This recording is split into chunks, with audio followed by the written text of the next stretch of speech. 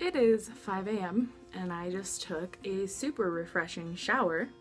I happened to find a little friend on my way home from work, and he was in need of some help. I weighed the risks, and I decided to ask myself, what would Misha Collins do?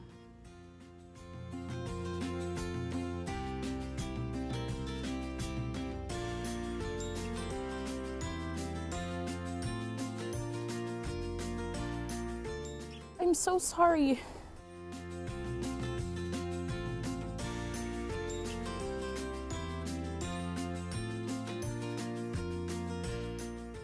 This is the saddest thing I've ever seen, you guys.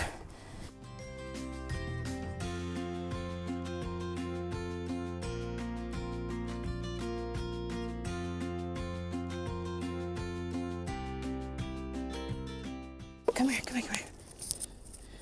There you go. Oh, So there you have it.